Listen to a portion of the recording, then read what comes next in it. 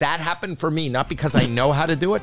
Are you going to throw up? I try to Are you going to throw up? I heard you go. I try to cover a cough. Who does that? I was losing hair. Don't talk to me about losing hair. I disagree with both of you guys respectfully. I didn't mean to say I know. I meant I know what you meant. No, and I know what you meant. I don't want to disappoint you, but I'm going to smoke till I can't see fucking straight. And I don't want to disappoint you. Your situations and the point of views that you need medication for is also the same gasoline that pushes your career. If it is a gift, I would love to return it or re-gift it to somebody Would else. you? Yeah, because I spend more time unhappy, battling in an incredibly dark place. My biggest weapon is distraction, and distraction is sitting here on your podcast right now, just having something to do each and every moment so I don't have to sink into my own mind because it's a dark place.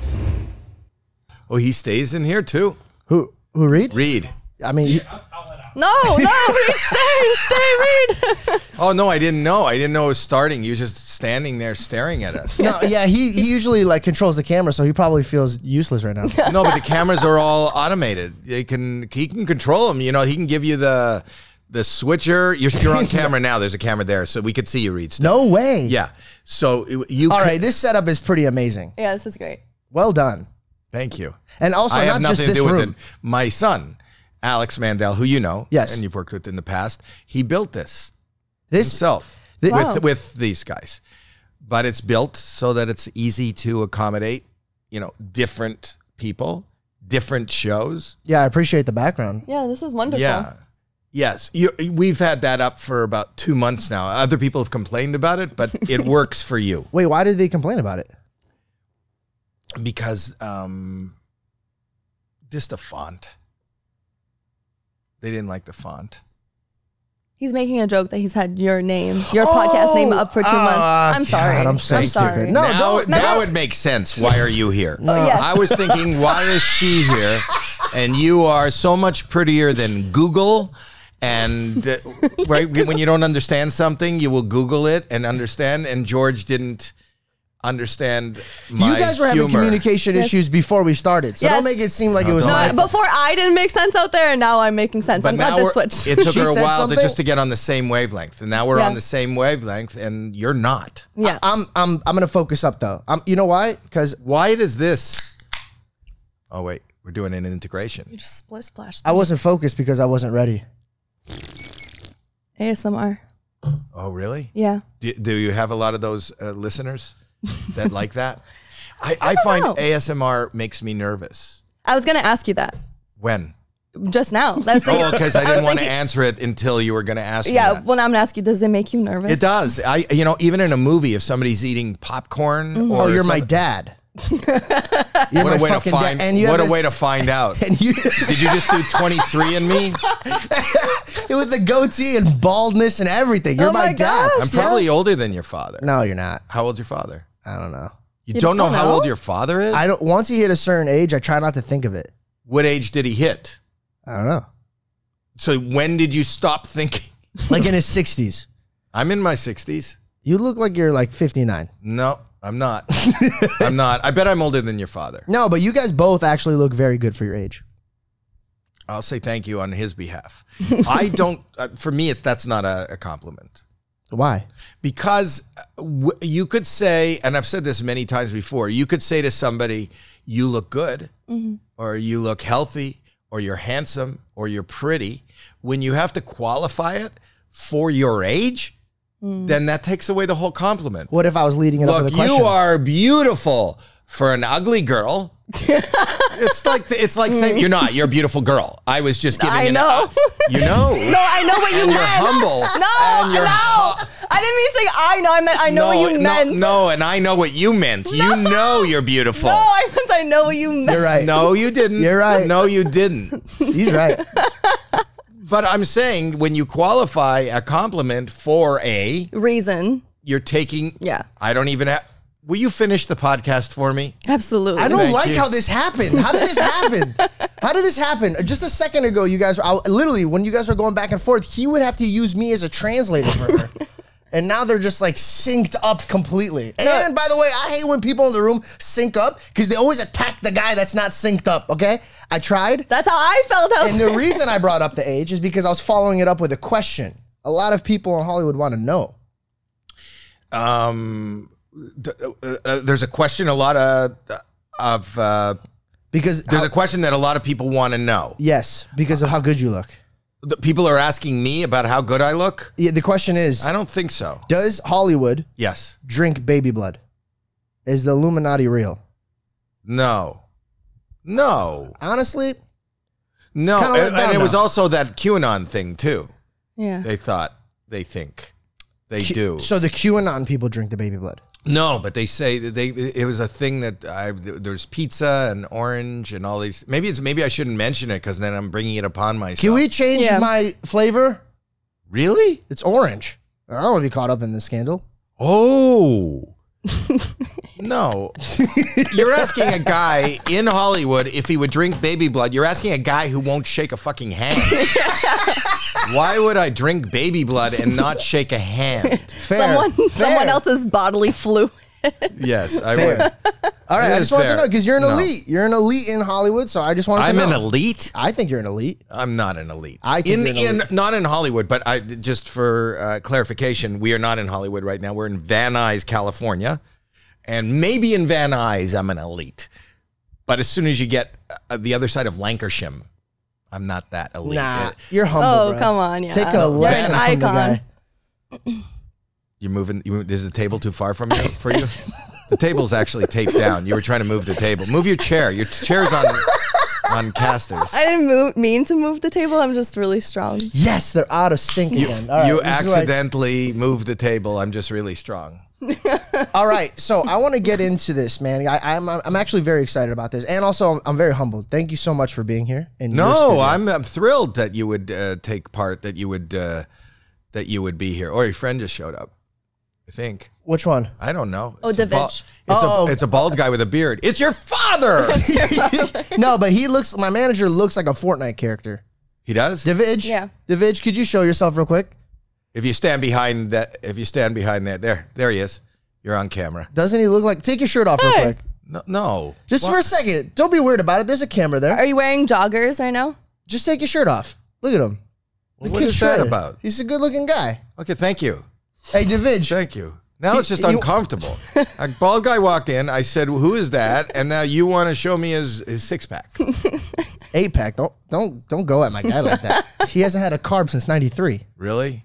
Nah. I would show you. I'm in shape now too. I've been doing Kegel exercises. Cable exercises? Not cable. Kegel? Kegel. Kegel? Yeah. She knows. Ask her. I know what Kegel exercises are. What the hell is Kegel? Well, can guys do Kegel exercises? Whoa, I why do. would you ask a guy that just said, because- I do Kegel exercises, if a guy could do Kegel exercises? Go ahead. From my knowledge, a Kegel exercise is when you flex your vaginal muscles to What make the it stronger. Okay, so I do that, and I have a six sack I'm gonna need you to because explain that. summer is coming. I'm ripped. I have a six sack. She didn't get it, but I got it, baby. We didn't back even- in sync. You didn't even know what a Kegel was. No, I don't, but I know what a 6-sack is. I think I can do that. Look, I'm doing it now. Do you know what's fucked up? Is that I looked at his crotch Oh, and he Hey, my actually eyes was are here. moving from flexing, and I felt bad who are for you that. telling? Who are you telling? Who are you telling? No, you were looking over there. Who are you telling? Oh, them. Oh, them. I think your people are looking at you over here. I'm sorry. I'm so There, sorry. there. I'm so sorry. I'm so sorry. I'm new to this. No, set. but they felt dissed. But I feel like they're a part of it too. As Reed. well them. Reed is just staring at it. Okay. Oh my God. So how are you? How's your day going? No. Don't hit them with a generic question. Let's go just straight into how are you doing today? How am I doing? Yeah. Really? Without notes. You have no notes. I have no I notes. have and the you were notes. able to come up with that. Well, we're going to go deep. Fine.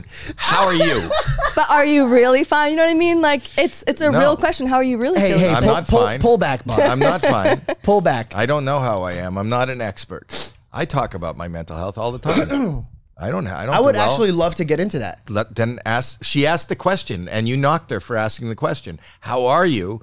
I think the answer is never right when people go fine. First of all, what is fine? Mm-hmm. How do you know She's you're fine? fine. How can you're talking about just externally? I don't know if she's fine on the inside. You fine as hell. And then I wasn't talking about Kegels when I said fine on the inside. I meant like in your mind, in your head. I'm a mess. If you really care to know, I'm a mess. I would love to ask you questions about you can ask me anything. There's nothing your mental health, because I love to dive deep with what people are going through, and I would love to learn from them. So not only could I learn from the experience, but maybe we could learn together about it. I think that in life, there isn't anybody in life that at some point, they're going to need an outside force to help them cope. I use the Lord. Right. Whoa. We just got a sign. Whoa. You mentioned his name and let there be light. And let there be light. Wow. Wow. I use the Lord. I wasn't like a firm believer until good. Oh my gosh. Whatever it takes. I paid him $20. But I believe that. I believe that whether you are getting your strength and your coping skills from your religion, I respect it, and I respect wherever it is, or whether you're getting your coping skills from a paid therapist and pharmaceuticals. I respect that. Whatever you need to maintain, and be productive as a human being, in as far as being a good human being, being a functioning human being, and being a good human being, I'm a proponent of. And I don't think there's anybody, because I've been so verbal about specific mental health issues like OCD and anxiety and depression, I think that, that just skims the surface of what the human psyche goes through, whether it's a breakup, or whether it's losing somebody you care about, or whether it's the amount of pressure at work, or failure in life, or not being able to achieve something, or just how do we cope with these things? And, you, as you say, and you and millions of others pray, and find strength and garner strength from outside. And have you ever tried praying? Have I tried praying? My kind of interpretation of religion is very personal to me, in the sense that the short answer is yes. As a Jew, I'm a Jew. So as a Jew, we believe in whatever you want to call, whatever name you want to put to whatever the Lord is, and is respect for a power greater than you, and I think as long as you have respect for a power greater than you, and you question it and talk to it and include that in your life, that's a good thing to do, because it can't just be all just this. Mm-hmm. It can't be, and sometimes you need to go outside of yourself to get a perspective on what you're doing yourself and what the world is, and you need help, and sometimes you get that help from your church, sometimes you get that help from a friend, sometimes you get that help from a loved one, sometimes you get that help from a child. Sometimes it comes to you in various ways, but I think ultimately it is all controlled by a power greater than us. I 1,000,000% agree with you.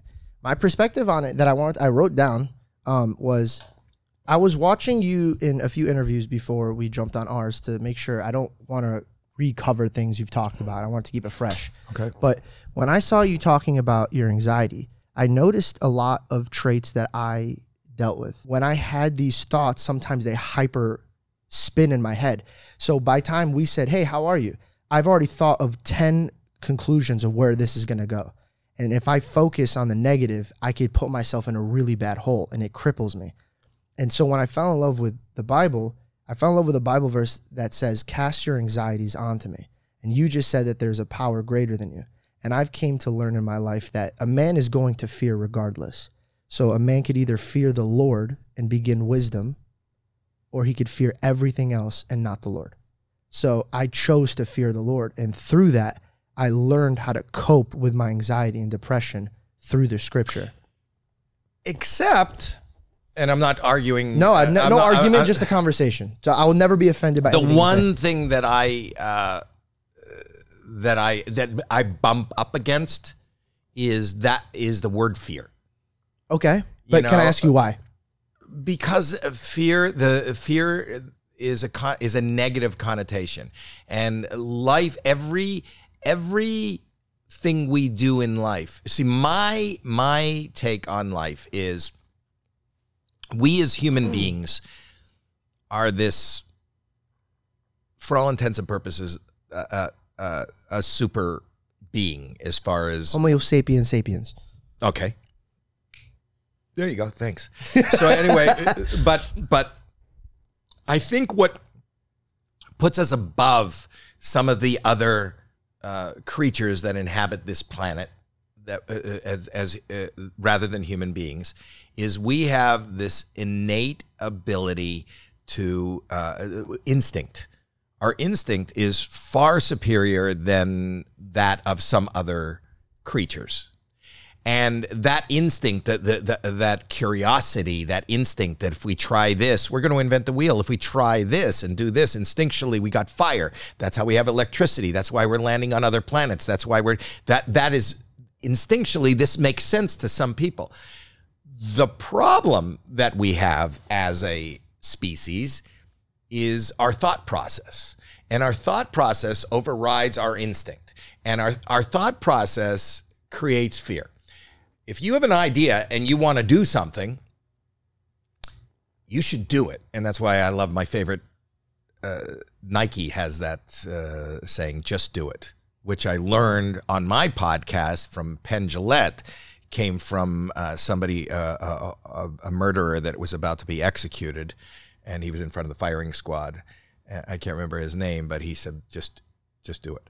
That was his last words? Yeah, that's where Nike got it from. So it doesn't have the same, it doesn't have the same connotation. It really doesn't. That's the hardest line to be your last line. Do you get what I'm saying? Like, well, do you have any final words? Just do it. Yeah, he wanted to get it over with. He's got 20 guns aimed at his head. Well, the anxiety, you know what I mean? The like awaiting anxiety. But my point is that if you negate fear, if you can negate fear and just do it, you will move ahead in life and do great things. If you have an idea about something and then think about it, there are a million reasons, kind of like what you just depicted about walking into a room. If you think, oh, maybe I shouldn't do that. Oh, he's going to be nervous, and then I'm not going to. So then maybe you didn't say something that would have been the right thing to say just because you were so afraid to not say. So fear doesn't move you ahead. Fear never moves you ahead. And in fact, that's why my career, I'm close to 70. My career is still moving ahead because I say yes. I'm more, if I have any fear, it's of no. It's of not doing something. I know that when I say yes, I could fail. But even if I fail, then at least I failed and have an experience and an education as to how to maybe do that the next time or to not do that the next time. But if I say no, no is N-O, which is the first two letters in nothing. You know, Christopher Columbus talked people into getting into a boat and flying and sailing off the edge of the earth. You know, if you really would have, common thought was that the earth was flat. Most people thought that. If fear took over, if reasoning took over, he would have never gotten the boat and we wouldn't be sitting here today on this podcast. So my feeling toward this power greater than us, regardless of what you call it and what religion you are in, is something to be respectful of, is something to be in awe of, is something to be aware of, but not something to be afraid of. And that's where religion kind of knocks me out. I'm not involved, even though I was born a Jew, I'm not involved in any organized religion. And in organized religion, you have these rules You know, and in life we have these rules. I think I want to be the best human being I could possibly be. I want, when somebody spends a little bit of time with me, and this is what I say to my kids, I want them to have an experience where maybe their life is just a little bit better because in some way the experience was positive in the time they spent with me. I don't want to be nice and charitable so I don't go to hell. So that I won't be punished. That's not the reason to be positive, in my mind. May I? Go. Okay, so I love your perspective. I would just love to share this point of view. Okay. Fear, I look at it in a very different way. I see the way you look at it. And I think that the devil uses the fear that way. For example, I think it's very wrong for a Christian or a Catholic or anybody in any denomination to be like, you're going to go to hell unless you blah, blah, blah. And then that fear, that's fake love. That's not real love. And so the definition— I don't see any love in that. There's no love in that. Right. There's zero love in that. Right. But the fear that is described to me full vividly in my heart is the same fear that I have of disappointing my parents. It's not because I'm scared they're going to beat me. Is because I don't want to hurt them. Right. So I'm scared as a teenager in high school to dabble in drugs because it's cool, because I don't want my mom to get a call one day because her son overdosed. Right. So I'm fearful of that. And through my stupidity in high school, I used fear to not disappoint my parents, to correctly walk in a path that they would be proud of. And through that, I made choices that I'm proud of till this day because I'm glad I didn't get into that substance. I'm glad I didn't hang out with that crowd. I'm glad I didn't go do that cheating way to get ahead. And through that fear, I found wisdom on why I shouldn't already have done it. Okay. And that's the only fear I talk about. And that's the only fear that the Bible talks about. The whole relationship is like an invitation. He's not coming. But you were saying fear of the Lord. Fear of the Lord, the same way I have the fear of my father. I don't. But I understand why you don't want to disappoint them. That's fear. I'm terrified. I'd rather you, Howie, kill me than ever to stand before my parents and have them look at me with sorrow eyes of who I became. It would never happen. And that's the fear that I work on. I'm proud of you. Thank you. You're a good boy. I appreciate it. He's a very good boy. You're a good boy. But I think we should all be good people. And we should all be good people because we shouldn't disappoint ourselves. I don't think there's a lot of good people out there. I think that people think, and too much of our world, and especially the world that you and I are in right now, is predicated on the exterior. And whether that's your looks, whether that's your numbers, whether that's the amount of money you have in the bank, whereas it's not predicated on you're enough. And as somebody who sits in therapy constantly, you know, I think our world, and whether you're talking about religion, whether you're talking about politics, whatever you're talking about, you're always looking outside to go, well, they do this, they need to do this for me, I'm in this. You need to create your own happiness. There are people that are in war-torn countries. There are people that survived the Holocaust, that were sitting in concentration camps, that were able to function each and every day. And even when they got out of the concentration camps, they built a new world for themselves and came over here and built a family and were incredibly successful. What I'm saying is you can always look for external reasons to be unhappy, to be depressed. I happen to be clinically diagnosed, chemically, unable to maintain a content line of existence, and I'll do everything in my power, personally, also by the people that I mix with and how I act and the choices that I make, along with pharmaceuticals and doctors and whatever support group I put together with myself. I commend you for finding and believing and respecting in your religion. It's because I was lost. I was losing hair. I grew up in a Christian home. Don't talk to me about losing hair. I didn't mean that in that way. But I came from a Christian home.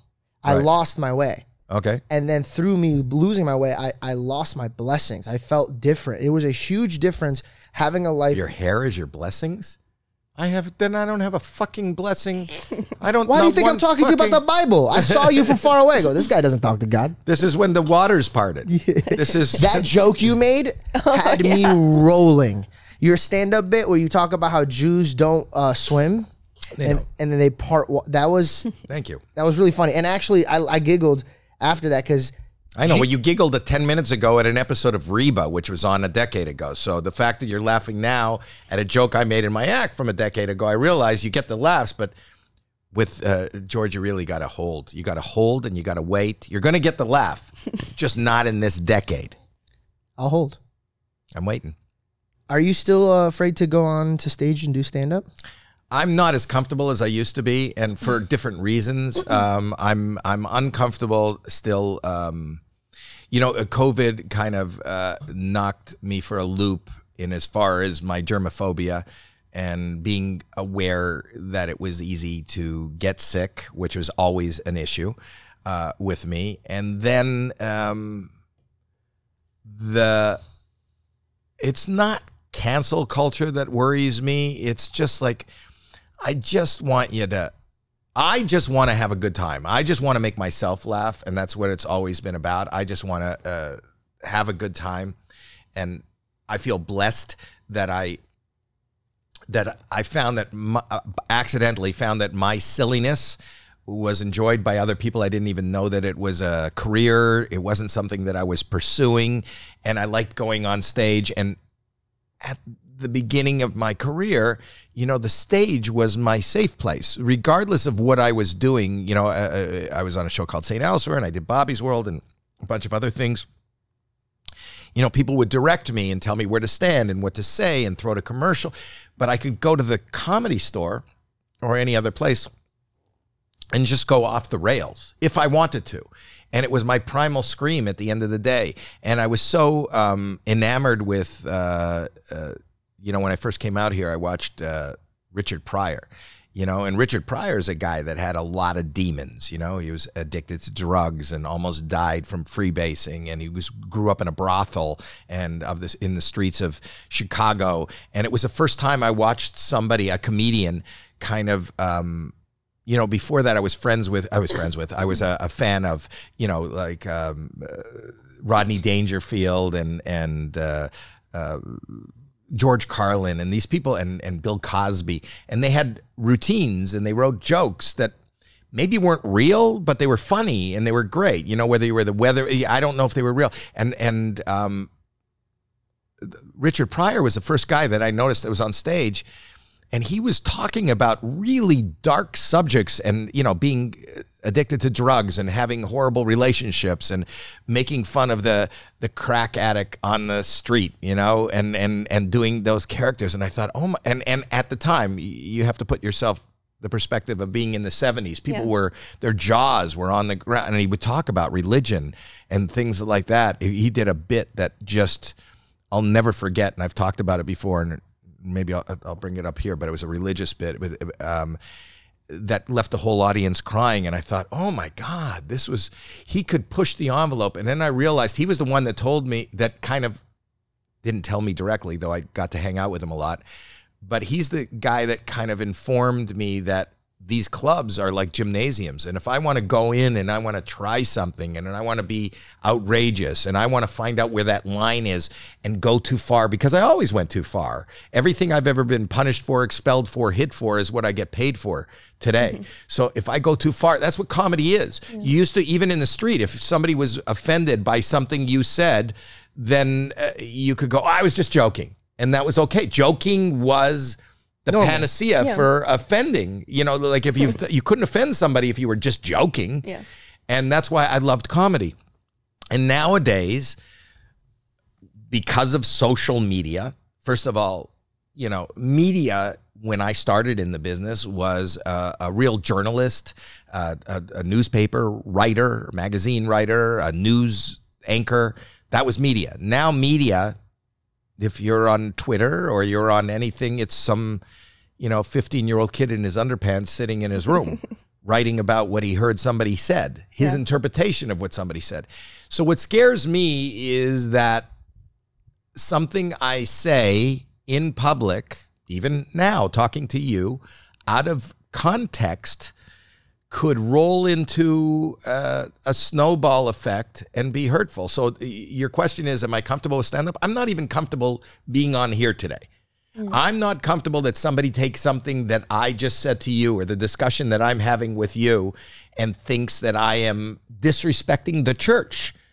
Right? Somebody could take this out of context that I didn't agree with you or whatever, and then that grows into something which becomes hurtful to millions. I'm just here just trying to make myself happy and hopefully make a few other people smile. But now words have become so powerfully misdirected, and I'm in the business of words that, no, I'm not comfortable anymore doing it. I want to do it. I enjoy doing it. But I don't have that same, it was so great that at the end of a day of work, at the end of the day of being on the set, at the end of the day of spending at home, I could go down to Sunset Boulevard, get on the stage at the Comedy Store and just have my primal scream and just go fucking crazy and just say whatever I want to say and be outrageous. And, you know, for me, comedy is saying something. What's funny is it is wrong. That's why it's funny, because it's wrong. There's no such thing as too soon. There's no such thing as that you crossed the line. There really isn't in real comedy. There shouldn't be. And, you know, comedy, I say this at almost on every podcast, but I truly mean it. Comedy comes from a dark place. Comedy, even as a little boy, if you go to the circus and you laugh at the clown falling down, you're laughing at somebody else's misfortune. Or you laugh at somebody getting a pie in the face, you're laughing that somebody got messed up. That's not comfortable for them, and that's what makes it funny. If two guys walk into a bar, it's not a joke unless something fucked up happens to one of the guys. So people got to remember that. You can't make nice. Real comedy, real pure comedy is not nice. And I have friends who have lost careers, though there is a resurgence now. There is a group of comedians. I think people like Joe Rogan and that whole group. Kill Tony. And Kill Tony and Bert Kreischer. And they're holding the foundation of comedy. Well, more people are playing arenas than ever before. They don't have anybody to answer to. And those people that show up to their shows in arenas know what they're getting. But it's a different world now because they're so siloed, you know, in the sense that when I was coming up, if there was somebody playing at the, you know, we didn't have the Microsoft Theater and that, we had the Forum here. If somebody was playing the Forum, and I don't care if it was music or whatever, if I didn't like it, if you were big enough to play a 20,000 seat auditorium, everyone in the world knew who you were. They know, like if I didn't like country music, I knew that Reba was playing there. I knew who Reba McEntire was. I didn't go to a Reba concert, but I knew who she was. Today, comedians and musicians can go sell out arenas and stadiums, and you don't know who the fuck they are. And that's because... This is beautiful. This is a beautiful thing that you're pointing out, though. And I want to highlight a few of your words and circle back to them. Okay. So when we were doing the tour around your studio, I was blown away from the success that you had from selling carpet as a colorblind man to walking me around your studio with new projects that you're working on, like the one you're sitting next to. And then this is the set of this, and this is the set of that. And then I know what you've worked on, and I know what you're working on. Now, we just talked about you saying, just do it. That thought has always been in your head of fear of not doing something. And look how far you've come just by telling yourself, just do it. Now you're scared because there's a lot more people giving out their point of views. When you saw a couple of years ago, I didn't know who Reba was, or I did know who Reba was, and she's selling out a stadium. But now you're also saying there's a man you don't know that's selling out stadiums. It's because there's no more filter. It's you and the audience on your phone. Well, it's also because the delivery system is very different. Like this podcast. You know, this podcast plays on YouTube. You have over 1 million subscribers. That's absolutely huge. The point is, there's a lot of people that don't know who you are and have never listened to this, yet this is huge, and you can do huge business and get paid big money from sponsors to do this. There was the delivery system for anything 20 years ago was, and I'm not, and that's why I'm pivoting, and that's why I'm in this studio, and I'll talk about that a little later. The delivery system was, if you got on TV, if you got on, when I started out, if you got on the Tonight Show with Johnny Carson, the next day your life was not the same. If you weren't selling out an arena, then you were offered a sitcom. And if you had a sitcom, everybody knew your name because that was the only place to see things. If you had a hit on the radio, everybody knew what the top hit was or the top 40 was. Yeah, I can go, I don't like it. I don't want to go see Wham, but Wham is number one, you know? And my point now is because we live in this digital age, you can be on Spotify or you can be anywhere and you could download just the kind of music you like. And if you are just a fan of hip hop, you don't know who the number one country star is. You don't know who that person is. So the Billboard, you know, they have Billboard will take the numbers from all these different streams and say this one's downloaded more or than this song, and then you can, if you want to read the Billboard chart, you could see the top 10 on Billboard. And I promise you that any person, and that never happened before, I bet you there's 3 artists on the top 10 that you don't know just because you don't listen to that. It's just expanded. The entertainment world expanded, so there's so much. But at the same time, it's siloed because you don't have to be, if you were on a TV show, then everybody knew you, even if you didn't watch the show. But now there are, you know, you may not have Netflix. You may not have Peacock. You may not have Roku. And there's a show that's huge that everybody's talking about. It's super saturated. There's just so many outlets. You know what I mean? You have so many options. But they garner their own audience. And then another audience, even if they're not watching, hasn't even heard of it. Yeah. Fair, but and when you came around, it was way fucking harder for you to blow up. There wasn't that many ways to get on stage, or is it easier? No way. Well, you know, that's a 6 of one, a half dozen of the other. Because I knew that if I got to the Comedy Store, you're in LA. I knew that being on the Comedy Store every night, I was gonna get in the eyes and ears of people that could make a change. But what about people that can't come to LA? Now, see, it's harder. Listen, no, the point is now it's easier because now you don't have to be in LA. You could be Roman Atwood in Ohio. That's what I'm saying. So we're agreeing. It was harder in your time to make it than it was now because, like you just said, the late night show that you're saying is a big deal.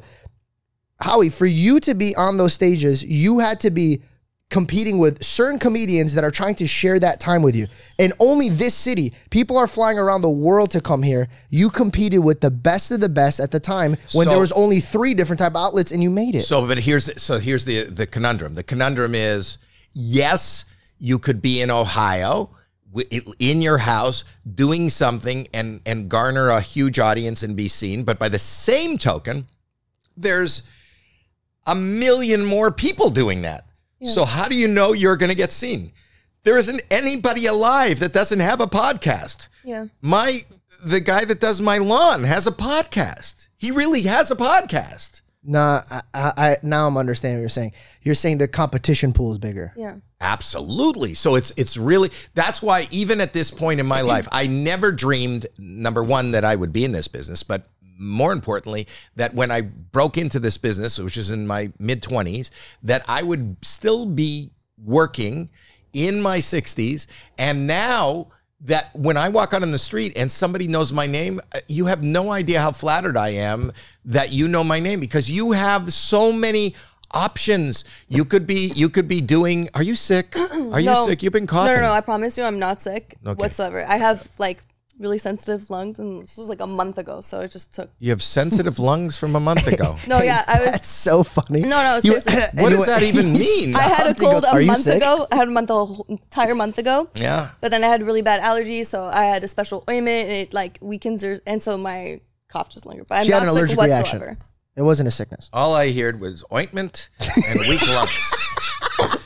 I'm so fucking nervous now. No, I promise you. Okay. It's okay.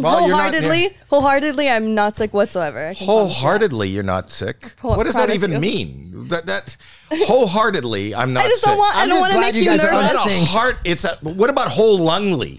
Well, Okay, she can't say that because it's not a whole lung. wholeheartedly. She doesn't even have a whole lung functioning. No. You have very sensitive lungs. She has very sensitive lungs and she smokes. Do you smoke? I don't smoke. You smoke every day. You vape? No. Do you think I would date a vapor? And so it's a smoker?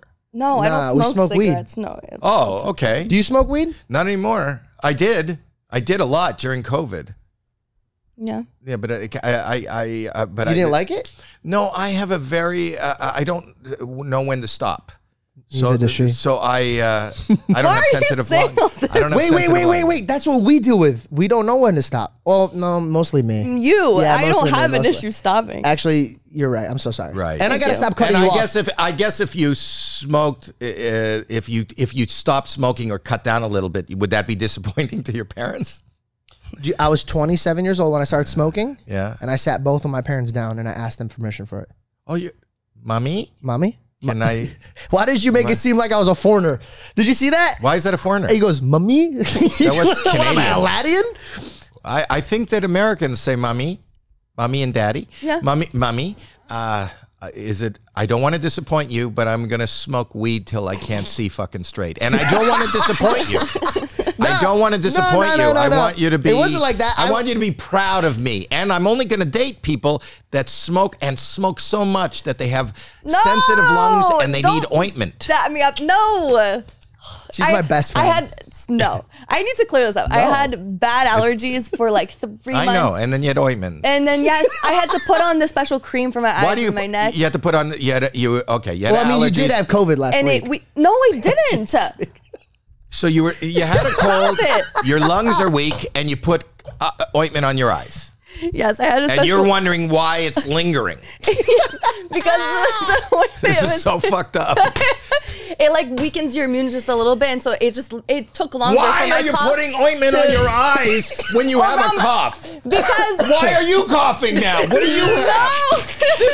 This is. I'm coughing because I turned around and scratched my throat. I just want to clarify. I want to clarify. I want to clarify the air. Bring in an air purifier. I just want to clarify when I talk to mommy and daddy about it. Do they smoke? No, my dad smokes once in a while with me, but he gets really he doesn't like that I smoke because I started smoking because I couldn't sleep. Like I have really bad insomnia, so like I could. That's why I started taking gummies. Well, I've smoked years ago. I started taking gummies, and then you get used to it. You get addicted. So I was taking 5 milligrams, 10 milligrams, 20 milligrams, and then I would take 20 milligrams and smoke a joint, and then 20, and then a couple of shots of liquor until I would just pass out. And hey, man, you just went from relaxing to a rock star. What just happened? Well, I don't do anything now. Yeah, I don't do anything. I didn't know how to stop. I don't do anything half-assed, and I over indulge in whatever I'm doing, whether it's we're work. The same person. I swear we're the same person. So you're doing a whole episode where you're talking to yourself? Yeah, basically. I mean, I don't have any self-control. If I fall in love with the direction, I can't get off of it. Like I will just west, and I'll just keep going west. Even if so I told this to somebody. It's really, really dangerous to have that type of mindset because then you could get stuff done, right? Like even if it's hard, say you want to accomplish something through the lows and the highs, you could keep going because you're patient and you're focused on it. But what happens if you're focused on something you don't like? I mean that you like, but it's not good for you. You just get in that hole. Shit That's happens. where addiction starts. Though, I always tell people the difference between Elon Musk and you is he did it and you didn't. That's the only difference. And, Steve Jobs, they did it and you didn't. If that was your interest and you wanted to, come up with PayPal where they can just pay online, you would drop out of everything you're doing and just work on it and work on it and work on it and work on it and work on it. I can't tell you how many comedians were so much better, so much funnier, so much more deserving talent-wise than me that don't even do it anymore because life will throw you, it depends on your attitude, so many disappointments, so many no's, so many failures. It's really easy to give up, and most people give up. And how much are you willing to push? I believe that everyone alive can make it if you push through. I mean, and I think that, you know, everybody has their limit. They're you know, or they don't want to push through, or they want to, even though they believe their life is miserable, they've made their life easier. They don't want to. They love comfortability. They like to sit where they're at, or they get scared. They don't want to move. Right. Most people go through a week of work. Most people are working at a job they hate. Most people, I think, are doing something they hate, and they can't wait for the weekend just so that they don't have to do that anymore. But not because anything great is going to happen, because they don't have to do whatever it is they hate. But if you say go after something you like, they go, I got to pay the rent. I got to take care of the family. I got to do, you know, there's always a reason there. That's what I'm talking about. The thinking isn't good. Thinking stands in your way. I just happen to have been born. Also, I have other issues, ADHD. So I don't think of ramifications, you know, so I just go, okay. Yeah. And then I got to. Was that the secret to your success? Because what I'm trying to do is figure out a way to explain to somebody that has your same type of elements that you live with. Because watching you perform for the first time all the way up until now, you leaned into your nervousness and your. I didn't. It just happened. I didn't know. There was no plan, no thought, no. So you're just saying literally just do it. I think that we are all, just by being human, incredibly talented, creative, wonderful pieces of art. And if we lean into who we are and not try to, and not think, and then I think that good things will happen. But the problem is that our culture and our society bombards us. In fact, that's what your job is, George, is bombarding people on social media, and that's what we all do, with what it should be, what it should look like, how you should act. So therefore they're influenced. That's what an influencer, you're influenced by that. Whereas the beauty of you, and you who's ever listening and watching, being not like anybody else. Yeah. Not the same experience. You will never experience the same thing. Even if we're all in the same room, you are hearing this from a different perspective than anybody else. If you really just can live in the now, not think, and just do what you do. We are amazing creatures who have the ability to do whatever. We choose to not do whatever because it might look stupid, because you might be made fun of, because you might lose your job, because you won't meet your friends it'll be embarrassing, because you don't want to disappoint your parents, because you don't want to disappoint, whatever the reason is, it's never from within. And as soon as you give yourself the power from within to just act, great things will happen, no matter how stupid and how silly and how crazy they are. And that happened for me, not because I know how to do it. That happened to me. Are you going to throw up? I try to Are you going to throw up? This is the worst fucking podcast. She's coughing with sensitive lungs and putting ointment on her eyes. He's gagging up. You swallowed your own puke, didn't you? No. I heard you go. I try to cover a cough. Who does that? Want to scare Who you. does that? But by not scaring me, you're torturing me. Between the two of you, and you don't tell me it's not contagious because you're both making the same noise. She put ointment on her eyes, and you're. So Howie, tell me what the secret to life is. No, it's nothing. It's nothing. We're sensitive. We are a couple with sensitive lungs. We are. Okay. That's right, babe. Yeah, there we go. No, but it is true. We're so caught up and worried about what everybody else thinks of us that then our train of thought only goes to like, well, what is he going to think of me if I do this? Or what is she going to think if I react this way? When it's, our own minds, because we are different, that's what makes us stand out, and that's what made these people with these talents stand out from all the 1,000 other people. But that's why we get up in the morning and comb our hair and dress. You're dressing. Yeah. You don't do not that for yourself. What? I don't comb my hair. Cap, you're lying. I don't. You said when you have this studio, you're taking it in a new direction. I kind of want to lean back into that. So what direction are you taking it? Well, what happened was when I did, years ago, I did a show called Deal or No Deal. And Deal or No Deal. Our roommate was on your show. As a contestant or a nurse? She's no longer. I'm still thinking that's what I need right now. As a model. Model. She was a case girl. Her name was Olga Safari. I know Olga. Yeah. That's your roommate? She was our roommate. Yeah. We had Wow, look at this life. You know, it's so Such a funny. small world. I like. He lives with Olga and you. And Vicky Palacio and Simi. I lived with only women for like, I felt like Jack Tripper, but on like twice. Yeah, the Lord works in strange ways. See, this is what happens when you fear the Lord. Oh my God. Olga's beautiful. Yes, she You're is. beautiful too. Yeah. She moved out. Not beautiful enough to open up a suitcase? What's going on? Why don't you give her a job? I don't do the show anymore. Oh, no, you don't do the show. Yeah. I have a suitcase. There's a suitcase right here. There was a but show- anyway, my point was, you want to, Yeah, should I answer the no, question? No, I want to circle back to the deal, no deal, because you told me something that stuck with me last time we were talking. And No, but what I was saying is, I forgot what the question was. What was the question? the direction you're taking the studio. Oh, when that thing went through the roof, instead of taking a big raise, what I did was I took a production deal and offices, and I was at Universal. And I felt like when I was at Universal, they wanted me to create IP shows for television. And I felt like I was working, you know, like throwing a party at your parents' house.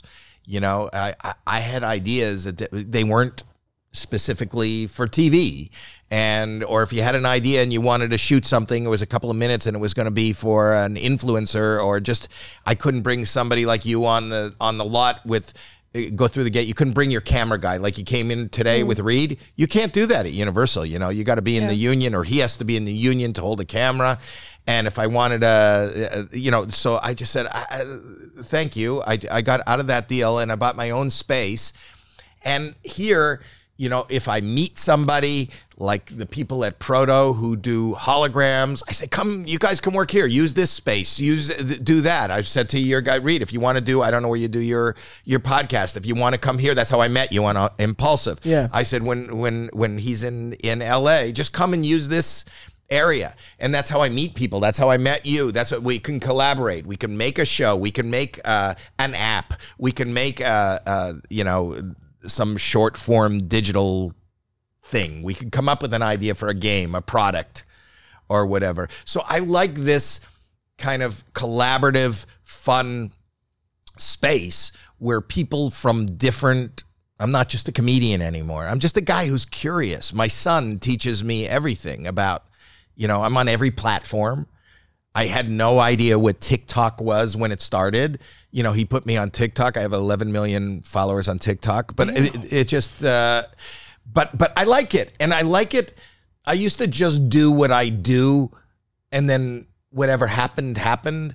But now I'm fascinated. Like, I'll see a YouTube video and I'll be reading the comments, and it's got like 100 million clicks on it. And everybody in the comments is saying, this is the funniest thing in the world. And I'll be honest with you.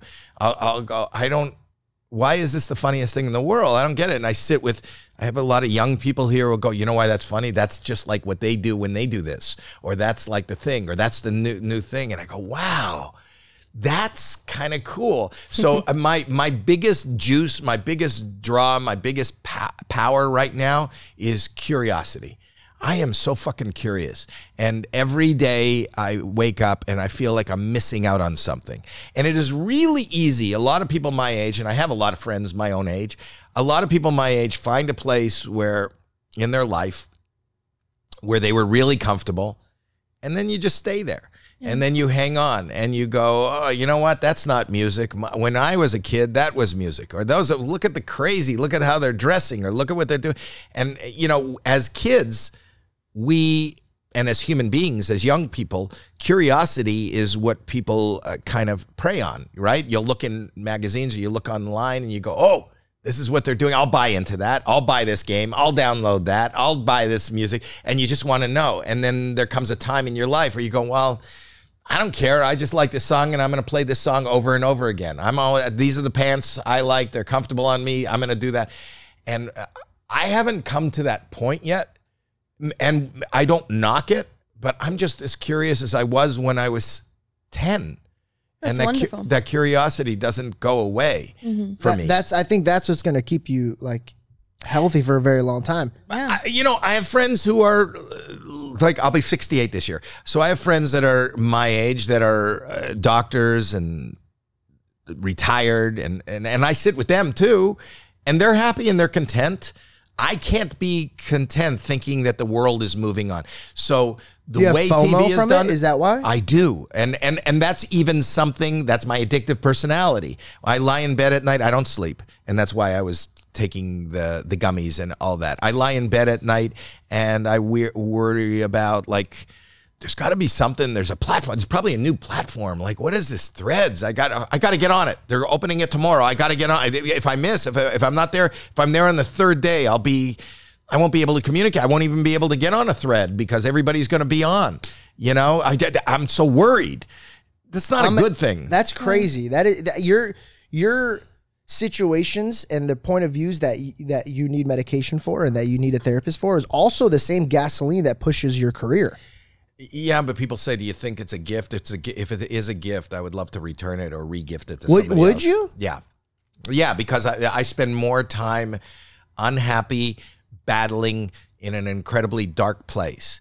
And my each and every waking moment is I'm trying to just claw and stay in the light. And my biggest weapon is distraction. And distraction is sitting here on your podcast right now, doing a podcast. After that, you're going to be on my podcast, just having something to do each and every moment, something interesting, something that pulls my attention so I don't have to sink into my own mind because it's a dark place.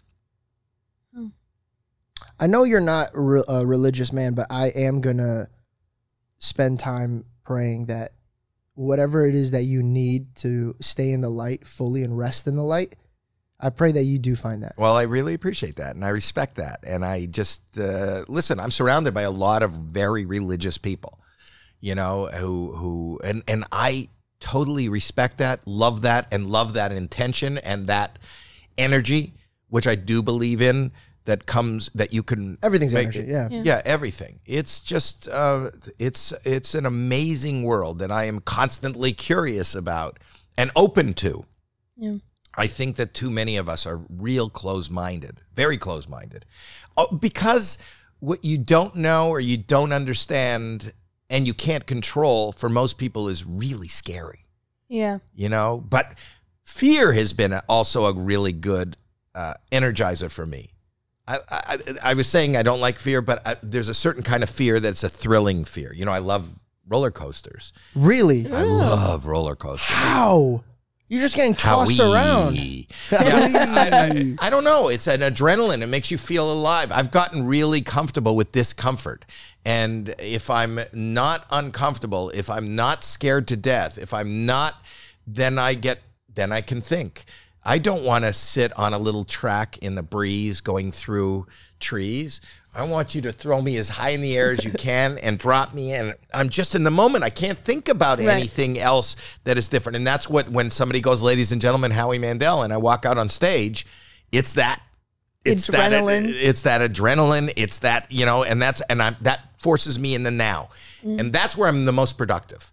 Right now, in this second. Because if I think about what I might have said, what I might have did, and worry about that, then I'm just worried. Did I offend somebody? Did I do something wrong? Did they think I was an idiot? Did they do that? You know, and it's just, I could roll that around in my mind forever.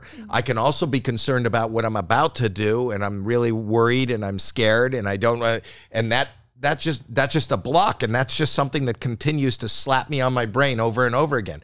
But right now, in this second, talking to you, I can't think about anything else but the next word that's coming out of my mouth. Yeah, 100%. And so when you think about... Why would you put ointment on your eyes if you have sensitive lungs? What? Please. Do you want me to explain it, why I had the ointment? No, you're going to scare him even more. Yeah, okay. What were you going to say? No, I was going to say that, you know, you said that it's, you know, worrisome to people because you're not sure how somebody's going to take something, right? They might take something you said in a different way, and then that makes you look bad, right? But how do you ever think about... It's not about me looking bad. It's about me. It's about taking something out of context that I might say, and them feeling bad. Yeah. I don't want to be responsible for offending somebody and where they feel real offense, where they feel belittled, where they feel that I don't respect them, where they're worried. I'll give you an example. On AGT, we had a guy who he was known as the regurgitator. It was Heidi Klum's favorite act. And he had the ability to, he swallowed all these coins. Yeah. And he could throw them up. And you ask for whatever coin, like he swallowed a nickel, a dime, and a quarter, and a light bulb, you know, and a razor blade. Oh my you God. could request, I want to see the dime and the razor blade. And he would, and he would bring up whatever, he's the regurgitator, and he would bring up, it was disgusting. Yeah. But It's like it was a disgusting funny. DJ. Like the requests are just weird. Or a murderer, the regurgitator. So I said, it just flew out of me. And I'm going to preface this by saying I apologize up front. But I said, you make bulimia entertaining. You know, and I said that on the air, funny. on my, yeah, but they said, I got a lot of, NBC asked me to apologize, and I do apologize. And there were people that wrote in that said, you know, I had a sister that passed away from an eating disorder. You are somebody who talks about mental health, and you're an advocate for mental health. This is not something to make a joke of. And I agree, it's not something, bulimia is not funny. It's not anything to make a joke of. But what really bothered me is that people who were enjoying the show all of a sudden are thinking about their sister that passed away. Right. They're thinking about their mental health struggles. And this was not my intent. But as I told you, stand-up comedy or comedy is about taking something dark. Yeah. You laughed at it, which is the response that I was kind of It was hilarious. I know, but but the fact that it can also be hurtful is what worries me. And I don't want to be the one pulling the trigger that could hurt somebody who was shot with a memory of something really negative because I said something that I thought was silly and funny in the moment. Did you mean to hurt her? The girl who got offended that wrote in? Context, no. So do you make jokes about your mental health and how like it kind of, you understand? I mean, people don't take my mental health that seriously because I do make jokes of it. But for me, so you're I have to laugh about it so I don't cry about it. You know, for me, that's what comedy is. You're taking a dark situation, you're lightening it up. So why? Okay, well, you go to each and every person that hears everything that I've ever said, and you go tell them that, and convince them of that. The point is that people are hurt by words. People are hurt by thoughts. People are hurt, and we have to listen. If I'm going to be a broadcaster, if I'm going to be in this business, I am cognizant of that, and you know, at times, you know, I will spew. And I don't know that I haven't in this hour that we've been sitting here. I will spew ideas and thoughts and words. And maybe there are people, and you'll read it in your comments, that were offended by 1, 2, 3 things that I said, or maybe even you said. There is going to be a ton of people that are going, why the fuck would she put ointment on her eyes with sensitive lungs? Well, yeah, everybody always has a different perspective and they're going to take things differently. We can't control that. And that's why I was wondering if it's not so much the judgment that somebody might put on you, but it's more so that you don't ever want to be responsible for somebody's hurt. You don't That's exactly it. I disagree with both of you guys respectfully. What did she say that made I you do it? I was understanding his point of view. And that's where I disagree. I think that you're a kind human being, and it doesn't take a rocket scientist to realize that you come from a good place. So let me ask you something. Yeah. You're a good person. Do you feel bad if you're walking in a store and you step on somebody's toe and they go, ow? Yeah.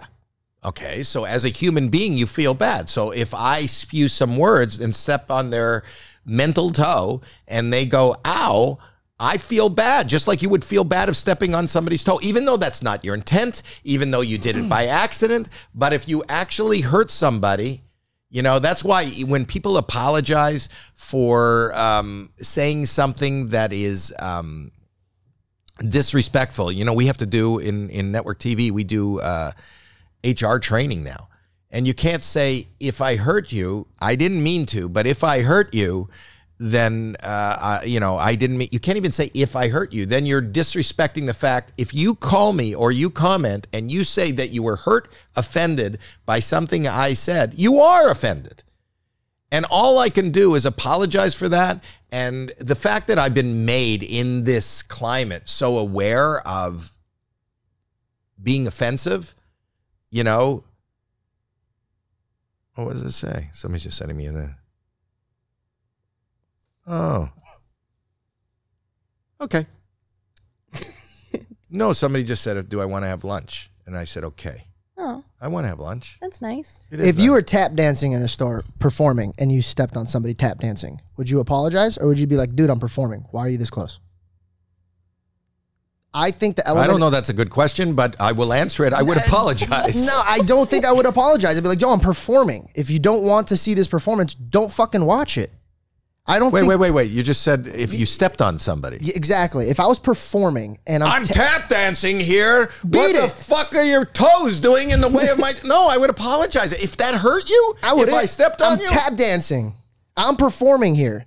Nothing here is real. This is an entertainment-based thing. I disagree with you. Are you going to let him talk to you like that? No, I disagree with you. If I flail my arms when I'm talking and I'm just trying to be funny and I'm doing like this and my arm goes and somebody's standing there and I poke them in the eye, you're not going to go, well, I'm sorry I poked you in the eye. You're going to go, well, you're standing really close to my comedy. I'm performing. Too bad I poked your eye out. But why is and you know what? Get somebody else to get a tissue to get all that blood off your cheek. It doesn't matter. Is that your eyeball over there? Get it, pick it up before it dries out. You're standing too close to my performance. No. I just think it's too sensitive. I think your joke was made in an entertainment way. You're obviously, if it would have been doesn't matter. It would have been different if you walked up to somebody that actually was throwing up because they were like... Doesn't the Lord tell you not to hurt somebody else? Intentionally.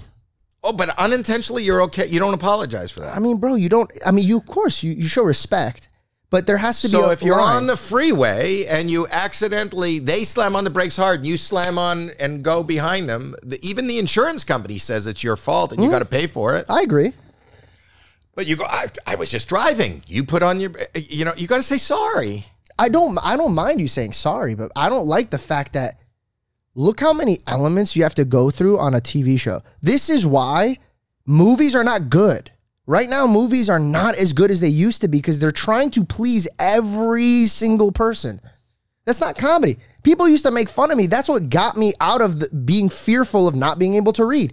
Doing things that I made jokes about being dyslexic.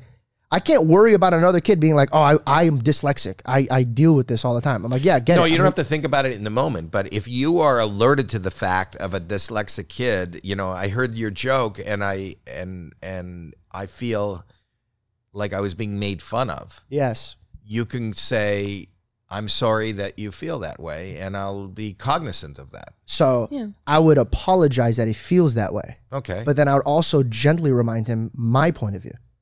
Because when you... And it wouldn't make you as a human being think about that? I would, if it hurt somebody, truly hurt somebody. That's what I'm saying. 100% Who I would are you apologize. to judge whether somebody's truly hurt? No, but it shouldn't stop me from creating what I feel like I should be creating. I'm creating all the time, and I'm still doing stand-up. You're asking me if I enjoy it, and if I have concerns that I never had. There was a freedom 20 years ago that that doesn't exist today. So does that mean I stopped?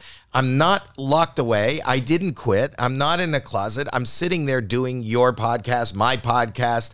I'm on still live TV. I'm on AGT. I still do stand up.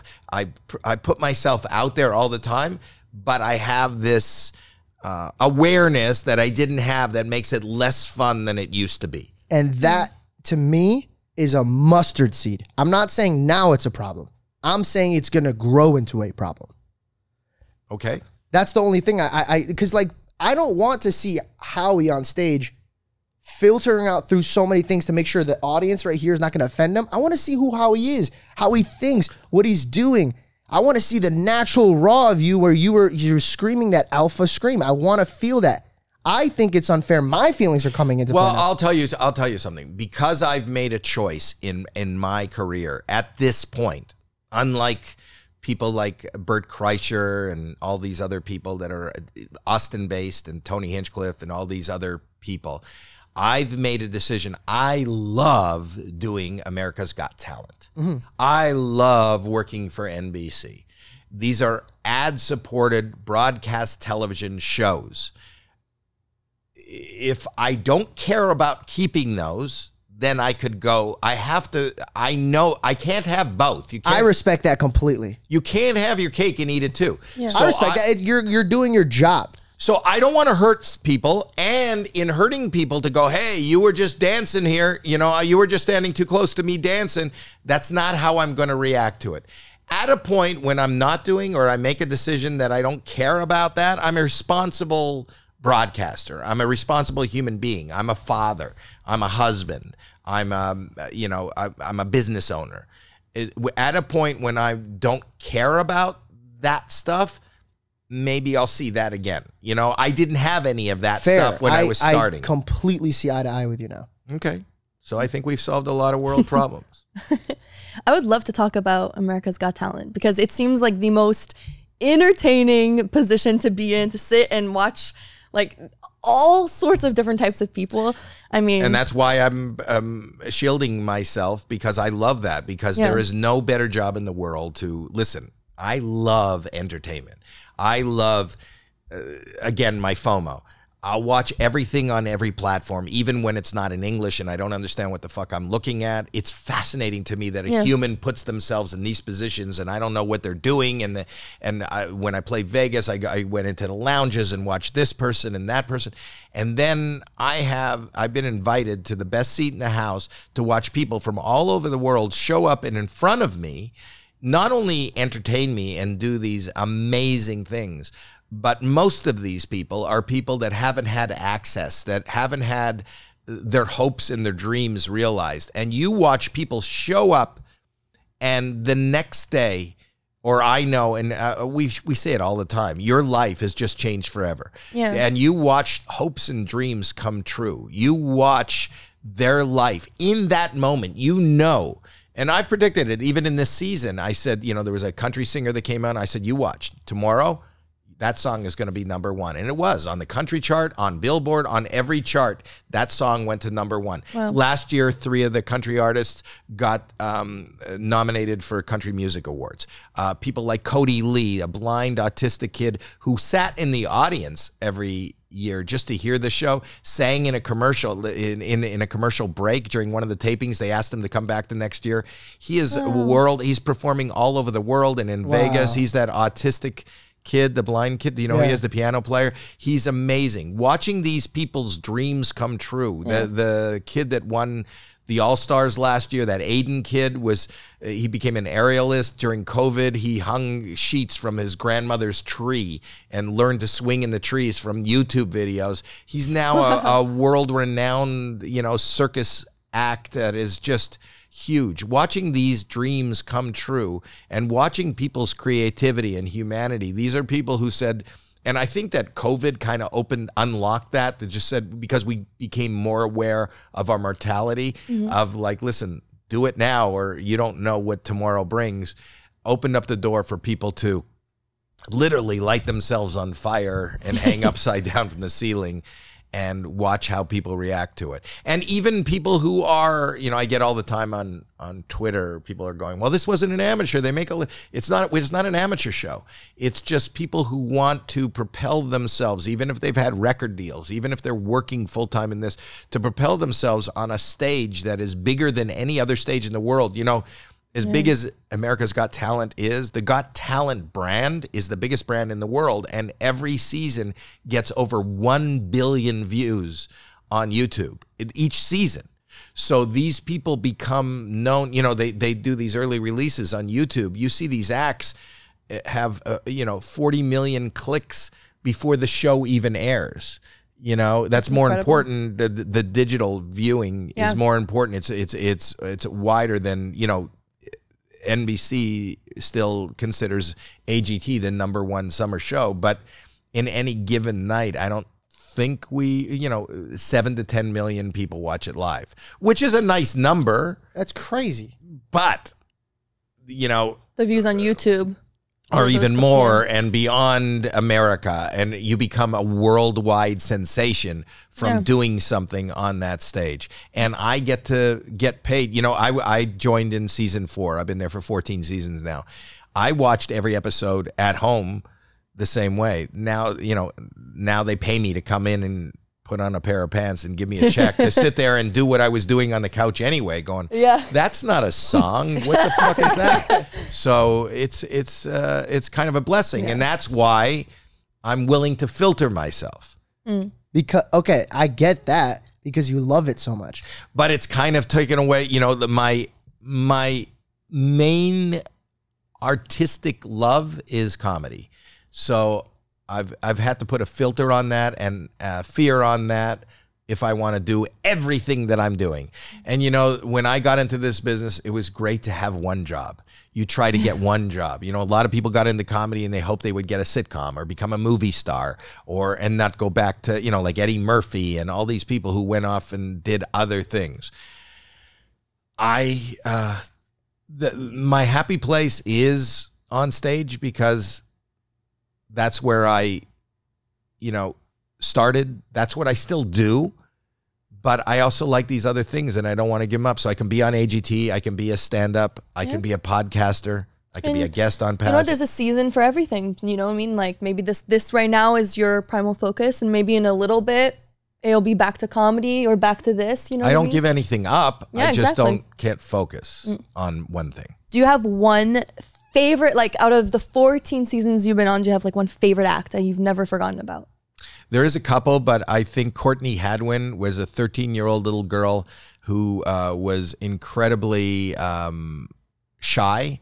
She came from England. She was 13 years old, and they told me that she was painfully shy, and she was supposed to come on next, and I was going to be, you notice how each judge, as they come out, we take our turns and go, what's your name? Where are you from? What are you going to do? And where each judge leads the particular act into what they're doing.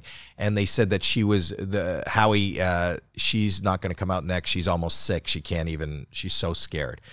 So another act came out, and then they said she will come out next, but we're going to have Mel B talk to her because she's from England, and maybe that'll comfort her a little more to hear somebody with a similar accent talk to her. So Mel B interviewed her, and she was so shy. She couldn't even talk. And then she said she wanted to sing. And then this girl just blew the roof off the place when she started to sing. She was like a little Janis Joplin. The beauty of this show, for me, this is a great escape from everything that is negative. This is, if you don't like what you're seeing, you know, hang on to it for another 3 minutes and the next one coming out where you're going, why? And from this moment to some guy, you know, spinning himself on a sword through his belly button it's just crazy. And it makes you smile, and it makes you forget, and it makes you enjoy. And I like being a small part of this. And as I said to you at the beginning of this, humans are amazing.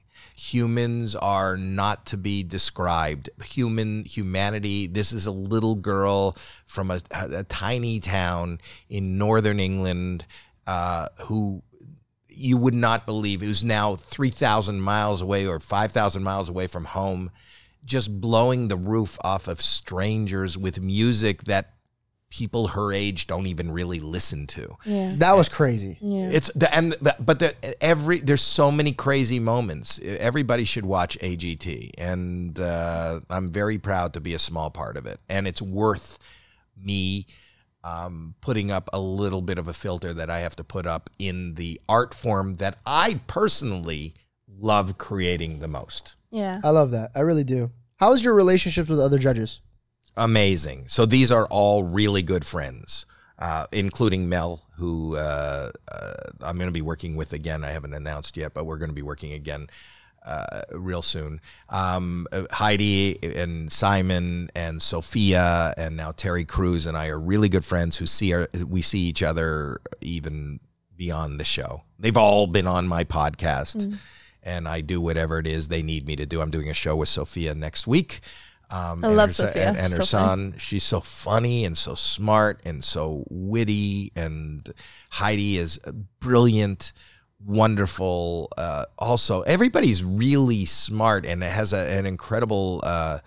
They're just good human beings, and I That's just want to awesome. surround myself with good human beings. You are who you hang out with. Yeah. Yeah, you really adapt on that. Right. And anybody who hangs out with me is a great human being. They are amazing. I am. I watched an episode where an Italian guy was singing like a Frank Sinatra song. Oh, yeah. That was a Heidi's Golden Brothers. Yes, I watched that like 15 times in a row. It was amazing. That was, his confidence, his swag to her, and like, also his family. I don't know. You see his cousin that dude, couldn't- his cousin, that with the couldn't sit down. chain, Yeah, yeah. But But I with a just loved cigar, like everything. he was holding a Yes. cigar indoors. Right, but you know, just a window into the world. This gives you a window. These are who people are. This is them. We can't stage that. I can't make that girl sing like that. And she's not an actress. I can't get her to act shy. Where is Yeah. she now? So her parents made her go back to school. So she's back in school. She's about 16, 17. Follow her on TikTok. She's releasing new music with a new, Psycho. Simon closed down Psycho. So the music department. Yeah. So she signed to another label, and she's been working with. She's got great music. And so are a lot of the. I ended up there was a run of me hitting golden buzzers for these 13-year-old little girls. Grace VanderWaal is another one who played the ukulele, and now she's like this high-end fashion model musician. Do you know who Grace VanderWaal is? No, maybe if I see her. I probably but- seen Put her. a picture of her up. Yeah. Put a picture of her up. Watch this. Oh, Yes. it's right No, that's Courtney. There's a few that I watched. Well, you could see it right in front of you. I can look there, so you're not looking. Oh, you're yeah, looking what at are we you're doing? Why looking is he at your teaching camera. us? No, because I didn't even realize that there was a TV here until just now. No, But show her now. oh wait, Yes, yes. I watched with this episode, yes. with Yeah, the she's bob. great. She But looked show a like picture Taylor. of her. Yes. Yeah, show her a picture of her now, though. She played like a small guitar. It's called a ukulele. It's like what Colleen Ballinger uses to apologize. The instrument that Colleen Ballinger uses to. Do you know what I'm talking about? No, You don't? who? Do you know the girl that did Miranda Sings? Oh, yes, no. remember- We don't know her. We don't know her. We Okay. She's going through like a tough time right now. You know that? Yeah, It I was- do. it was a She used to joke. apologize, but do Yeah, the we watched latest the pictures of her. apology. You don't have the latest pictures of her. Images now, and you'll see she's worked for like Michael Kors and Babe, we keep looking over there. yeah, that's her now. She's like a high fashion. She's beautiful. She is beautiful, but I knew her when she was like 12 and 13. Was she your golden? She was your Another golden- one. Yeah. My golden buzzers. My golden buzzers have actually all gone on to do really good stuff. Let's go. I've flex. got a really good eye and ear for talent. And George, you're going to be something. I really appreciate that. That's a big moment. That means a lot. I thought there was a roast Are going you on still there. no? Are you still pursuing stand up? I am. When I last talked to you, Joe Coy was going to take you. He was mentoring me. Yeah. mentoring you. Yeah, I got the first time I ever did stand up was opening up for him. Yeah. And then He's a he- good man too. Yeah, he introduced me to some people, and I haven't done it at all this year Okay. because I was trying to get this show off the ground and some other projects. It's off the ground. Thank you. And I want to get back into it, and that's just my baby, man. Like, and to be honest, if I'm, I'll ask you about that on my podcast. Okay, yeah. Save that. Yes, for thank you. my That's actually a podcast. great. Thank you. Yes, okay, of course. Honestly, I think we did a great job. I think. Oh, it's over, right? I think it is. It is. I think it is. How long did we go for? Just to make sure. Hour and a half. I think it is. 90 minutes. I really appreciate your time, and also Wow. I And just you know what? Time flies when you're having fun. It seems like 74 minutes, doesn't it? Like if you're just listening to it. I agree with him. All right. 74. Thank you for being a good human being, and I Oh, you're really, welcome. I really I want do it for you. I appreciate. I know you do it for me, but And good luck with the ointment Thanks. and your lungs. They're so sensitive. No. Listen, it was a bad way of explaining it, but it was just an event of, I'm gonna be thing hearing after a this thing. So in the car. I can't am believe gonna, it said Ida ointment. I know.